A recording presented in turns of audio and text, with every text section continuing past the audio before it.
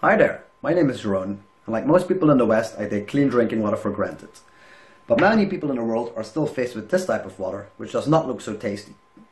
Lack of clean drinking water is still a global problem, mainly in African countries, where it leads to issues with health, agriculture, construction, and it leads to reduction in the opportunity to work and go to school. The WHO has postulated that for every dollar invested in water and sanitation, there is an economic return of between $3 and $34.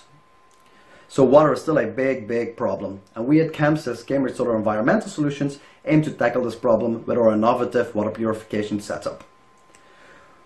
We are aiming to create water purification and vending stores together with local businesses in urban areas, initially in Tanzania.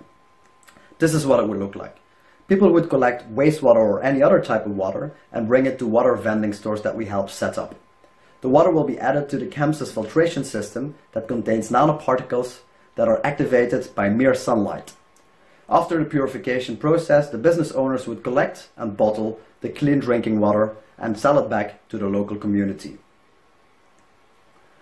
The advantages of the CamSES system are that it's cheap to manufacture, cheap to operate because it doesn't use electricity, it's very easy to use, very fast and effective against pollutants, toxins and infectious agents, and it can virtually use any water source. So how does this magical technology work, you ask?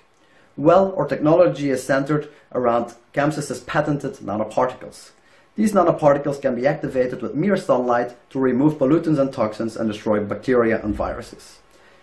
We are able to do so 3 times faster and 5 times faster than the best competent product available at the moment. We've done adequate field tests in Tanzania where we analyzed tap water, we analyzed biological wastewater, we've analyzed industrial wastewater, and we were able to show that competing products such as flocculation, solar disinfection, and other photocatalysts were inadequate in providing high-quality drinking water. Chlorine, filtration, and the CamSES catalyst, however, were able to produce high-quality drinking water. Chlorine, however, has some issues because it produces toxic byproducts, and filtration has been quite expensive and has seen some market resistance. So we believe we have a very potent product that we're now fitting into an integrated filtration system fit for market. So we strongly believe that our technology can make a big contribution into providing water for people in the world.